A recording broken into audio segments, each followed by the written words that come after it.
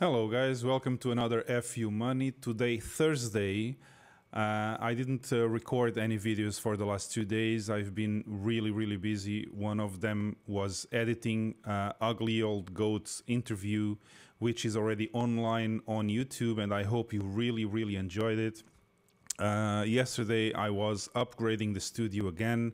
I bought a new audio mixing table, so I was fine-tuning everything, and I'm now using it to record this video. So I hope the audio is good. If any problems, if you detect any problems with my audio, please use the comments below and tell me immediately what you think. If everything is fine, of course, you can comment on the content, of course. But today, Thursday, Bitcoin has been going down again after a recovery yesterday. But let's go directly to the screen share and you will be able to see that. Okay, so price to time model. Let me zoom in again for those of you using the iPhone or the Android phone. So here we are, we continue to accumulate. This is frustrating, completely frustrating. So we have been going up yesterday after this big crash, then we crashed again today, and we are exactly at the same levels as before, as yesterday, before the rise of the price action. So this week continues to be a red week again. We don't have a green week for 2 weeks already, and the 20-week SMA is coming down in a fury. So let's see what's going to happen here, but we continue to be delayed regarding the 2017 cycle, which is the yellow candle pattern, as you guys know already. So we continue to accumulate, and there's absolutely nothing we can do except waiting. You guys remember my previous video, my previous recorded video. I said this is a psychological move. You have to be really patient, and we have to continue to be patient right now because there is nothing we can do. So price to time model continues to be delayed regarding the comparing to the 2017 cycle and just accumulating. In the meantime, the 20 period SMA, the green line there, comes down and is coming down, and probably will meet the price action soon in a few weeks. The RSI levels, we were not able to surpass the 2013 mid-cycle top. The 75% correction level of the RSI after the mid-cycle top in 2013. We continue to go down on the RSI, so it doesn't look good, as you guys know already, but we are still holding the critical levels of the $31,000. So let's see how that evolves. I'm just going to change now to crypto total. So the crypto total is now below the green line. So this is the area to accumulate or to get into the market again. You guys know that already, but the support now is much lower than it was before. So we have this gap. We have this gap here, this distance from here to here, which is pretty much what we could drop if there is another crash on Bitcoin and the altcoins at the same time, because as you guys know, this is the crypto total chart. So all coins combined together, and we are after this low here that was supported by the context. The support context supported this big crash in the market. We went up, but we are now again making this curve, which is in fact a bearish pattern, and it's it's becoming to be very probable that we are going to have a new crash again. It just remains to be known if this trend channel will hold the price or we will go down to the context, which would be a big disaster. So the support context is now in between the 1.06 trillion and the 900 billion, sorry. 900 billion and 1.06 trillion is our support context. If we go there, this means that Bitcoin will crash again and all the other altcoins will crash even more, because as you guys know, the volatility in altcoins is bigger. So it means that when Bitcoin goes down, altcoins go faster, and when Bitcoin goes up, altcoins also tend to go faster. Not so faster as going down, but also a bit faster than Bitcoin. So the crypto total is not looking good. Again, we have the trend channel here above the support context, but in the case of a big crash in the market, and I think this could be related also to a crash on the S&P, but we will discuss it in some other time, not today. This could be related. So in the event of a big crash, I don't know if the trend channel will hold exactly at the same levels as before. This is where we are now at the trend channel, or if we are going to really test the support context again and go to the 900 billion, which would not look so nice for a bull market, of course. We are experiencing a price squeeze. So the pro momentum tells me that we are now entering in a price squeeze, which means that the supports are really being pressed by the bears, and the bulls are also being very strong, trying to defend the hill around that level. So this is now squeezing the bulls and the bears, fighting for this level. And we know that the only thing we know is that when a price squeeze happens, a big volatile move is coming. So let's see to which side this will go, if to the bear side and going down, or to the bull side and going up. But we will have to wait there and wait to see. So that's it for the crypto total. Let's check the dominance. Dominance continues to go up. It has been already for two weeks going up. So the previous week closed as a green week, as you guys can see here. And now we are having another green week. So the Bitcoin dominance continues to be overall positive. We had 2 red weeks here in the middle of this recovery, but all the rest has been green weeks. So we are slowly but steadily going up in Bitcoin dominance, which means that altcoins continue to go down faster than Bitcoin, as I said before, and the Bitcoin dominance is now at 46.17%. So, and the indications are that we are absolutely at the minimum now at the pro momentum here. We are absolutely oversold territory here for the dominance, and it's very, very probable that we will have to go up in dominance very, very soon. So let's see how that will evolve.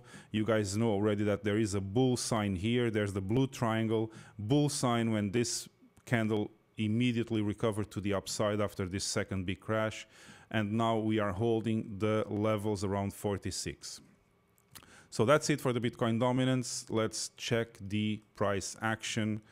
It doesn't look good, guys. This is the 4-hour chart. I'm going to check the monthly. So the monthly is now, the body of the monthly is now bigger than the previous body. And this is invalidating. Let me just turn off those plottings over there. So this is what we had. You guys remember, of course, from my previous videos, I said this could be actually forming a kind of a round bottom here. But for that to happen, every candle should have a smaller body than the previous one.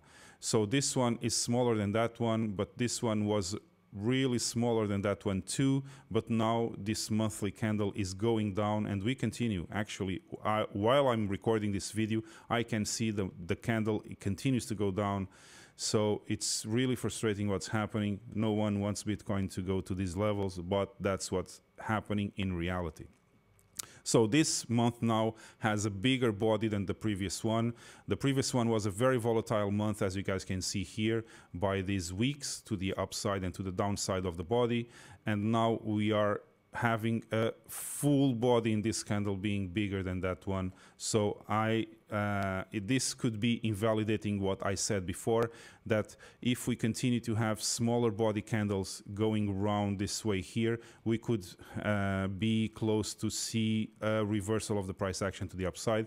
But now I'm not so confident anymore about that, because this body is much bigger than that one, unless before the end of July we can recover all this and have a doji here, even possibly a green doji, but I really doubt it with this movement to the downside now. I really doubt it that we will have it in just 2 or 3 weeks. So let's see what happens. If we at least can recover and make this a doji candle, that would be nice, because it continues to validate the rounded bottom here in the monthly chart. But that's it for the monthly. Let's check the weekly. The weekly looks ugly, ugly, ugly. as shit. This looks complete shit here. We are now being supported by the last. This is the last support I can see is the 50-period SMA, which is the yellow moving average. So you guys see now that the yellow moving average is now just supporting this candle on the weekly. We have a sell signal. We have a body really bigger than all the weeks before, except for these two, the red ones, the big ones. Also, that's this green one. But all these 1, 2, 3, 4, 5 weeks left behind from these candles, this is below those levels already. So we are now really fighting to defend this hill here, and it's not being easy. I guess the price action will be continued. The bears will continue to force the price action down here, and the last hope we have is, of course, the 50-period SMA, because then after that, guys, it's the 20K level with the 100 period and the previous all-time high of Bitcoin 2017. So I don't see a lot of support in this area here. You guys can see that there is not support in this area. There is nothing here, no accumulation. It's completely empty, as you guys can see also in the VPVR on your right side of the screen. This is completely empty. So I don't know what's going to happen if we lose this hill, if we lose this support around the 31K. Probably we will be in like price discovery, but the opposite. So going down instead of going up. No one knows what could really happen. No one knows where support will be found. Probably there is some support around the 24,000. There is a little this little bump in the VPVR, and then the next support is, of course, the all-time high of 2017 and the 20K. So, guys, this doesn't look good. The weekly chart right now looks like shit. I don't like it. The RSI continues to point down, and it's now going steeper. The MACD continues to show bear momentum, losing strength, but there's no point saying that because you see the price action there. So the MACD is a bit laggy, and of course if we break this level we will have again red, dark red bars on the MACD, and this will continue to be bearish. So the weekly chart is not what we want to see at all. Let's go to the daily and take a look. So the daily is now testing the critical levels. As you guys see here, we had the critical level here, we had the critical level there, here again, and 2 more times here and here. So we tested this level already 3, 4, 5, and now it's the 6th time we are testing the 31,000. And you guys know already, every time you test a support level, it becomes weaker because a lot of people change their minds and start to sell because they see that the price action is really wanting to go to the downside. So they don't want to lose their money, or they don't want to devaluate the positions they have. So that's why it becomes weaker. And this is now the 6th time that we are testing the 31K level. So I don't see this as a very good one. Also, the higher highs, the higher lows that we were having are now all invalidated. So we are now exactly at the same level as the previous lows. Probably we will have a drop again like this one. I bet we will have a drop like this one here, and then recovery to the upside again to continue testing the 31K. So let's see what happens there, but this is not famous. This is not looking good. So let's see. The RSI on the daily is now again going down. The MACD is now turning bearish, and we were bullish really by a hair on the daily chart, but now the blue line is below the orange, and we are now starting again red bars. So the MACD turned bearish today. Unless something really good happens soon, guys, I'm not seeing this this possibly recovering in the short term. So hold on to your positions. Patience is the key word right now. Don't get into the market. Don't get out of the market if you have some losing positions, but overall you are still okay. And if you bought at 50 or 60K, tough. There's nothing you can do unless you want to lose half of your money. you should just keep your positions. In my opinion, I would keep my positions if I was buying at 60 or 50 and wait for better days and be really patient, because this will take some time to get there. This is not financial advice, of course, but in my opinion, every time you sell a losing position, you confirm that you lost the devaluation of that position. So unless you sell it, you still did not lose anything. So selling is confirming the loss. So if I was the guy that bought at 60K, I would not sell it now. I would continue to dollar cost average going down, and then when Bitcoin goes up again and recovers all this territory to the previous all-time high, of course my position would not be so devaluated, and I could then evaluate what I would do with that position. So that's it, guys. Let me check. So we are close to having to end the video. Let's see here. The daily is now really close. On the pro indicators framework, we are really close to the bottom of the ranging channel. This huge ranging channel, which represents the bull market. So we have the parallel line on top where we touch this ranging channel twice. Then we have this 2 points here when the bull market started to go exponential, and the first touch of the ranging channel after that big drop over there that you guys remember, of course, traumatic day. But now we are again very close to the bottom of the ranging channel and very close to the support context. So we have the 50 period SMA helping to defend the hill. We have the support context on the daily helping to defend the hill, and we have the bottom of the ranging context. So we have three things now trying to help to contain this price action going to the downside. Let's see who wins the fight.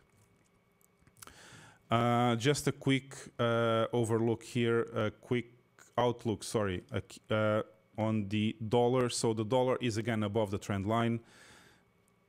What can we do? Dollar is very stubborn. It doesn't want to die, but I guess soon we will see some kind of move to the downside again, because also the resistances above the trend line are keeping the dollar from going up. You guys see the big wicks over there. So this means that the bears are really strong. Every time the bulls try to send the dollar up, of course the bears send it down and leave those big wicks behind. So this means that the resistance is very strong. So I guess we will see some ranging here on the dollar until we go again to the downside. Let's see how this evolves. Then we have gold. Gold has been going up really slowly but steadily. So I guess some people are taking, you know, taking cover in gold. They are just away from all these fights in Bitcoin and the markets and all that.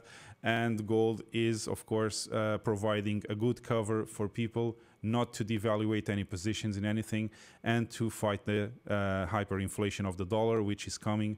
If I'm not mistaken, yesterday the dollar achieved the highs, the inflation highs of 91, which was really high, and we achieved that again yesterday, if I'm not mistaken, or today, this morning.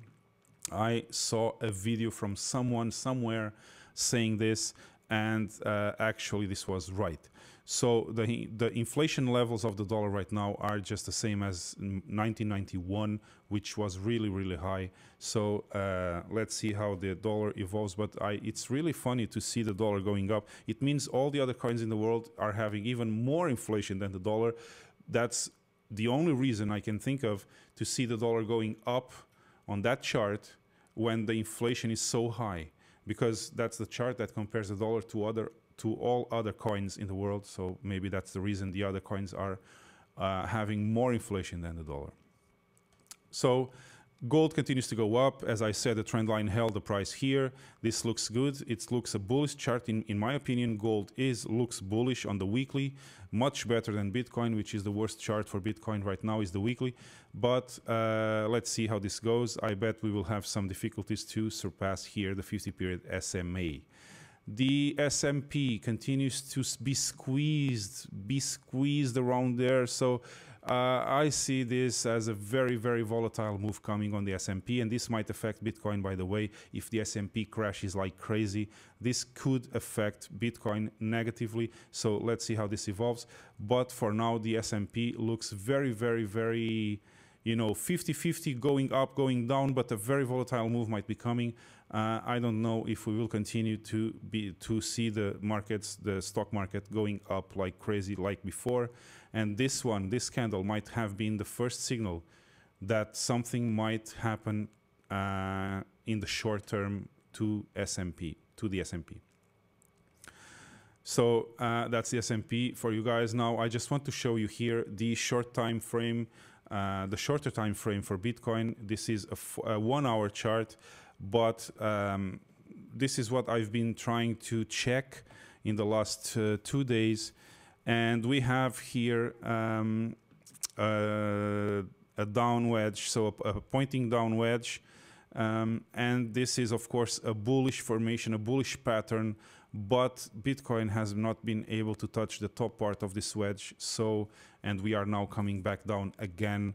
I will continue to see this situation here on the hourly chart, but just to try to check if in the short term we might have some signals that we might reverse the price action to the upside here and go again to retest the top of the wedge. But with the price action we are seeing today, I don't know if this is going to happen soon. Might happen tomorrow, for example, but I will continue to look closely at this situation. This is, of course, a bullish pattern, but we continue to try to force the downside of this wedge. So let's see what happens here. So guys, that's what I had for you guys today. Stopping screen share. I hope you really enjoyed the interview I published with Ugly Old Goat. This is something I plan to continue doing now, interviewing relevant people in the market, in these markets, crypto, financial, everything financial is, of course, the main topic for discussion. Ugly Old Goat was a great guy to interview. He is a very, very joyful person and very knowledgeable, also very knowledgeable person. And he has a lot of experience since the 60s and 70s in finance. So he has been through a lot. He knows a lot about this. If you haven't seen the interview, I really invite you and advise you to go there on my channel and look for the interview because it's excellent. It's very, very good. Also, guys, this is the first time I'm using the table, so just to again say, if you notice anything bad with the audio, just comment below and I will read your comments, of course, as usual, and answer and reply to all of them. So just before, let me also say something here. I will put on the screen now the Telegram group. So this is our Telegram group. If you'd like to join the Telegram group and talk to all the people there and myself also, you can debate your ideas, you can ask your questions. And I am there, of course, several times a day, not 24 hours a day because I still have to sleep and record some videos. But I will be there many, many times a day and we'll answer any relevant questions, of course. So if you want to participate, just join by using the link you see on the screen. Also, if you enjoy this content, gently touch the like button, subscribe to the channel, share it with your friends. Don't forget the notification bell icon and select all if you want to be notified of every time I upload a video or start a live stream. So guys, I will leave you now with the wise words of Sarge Esterhaus and... All right, let's roll. Hey, let's be careful out there. That's it, guys. Let's roll and be really careful out there in the markets. I will see you again tomorrow in the next video. Bye-bye.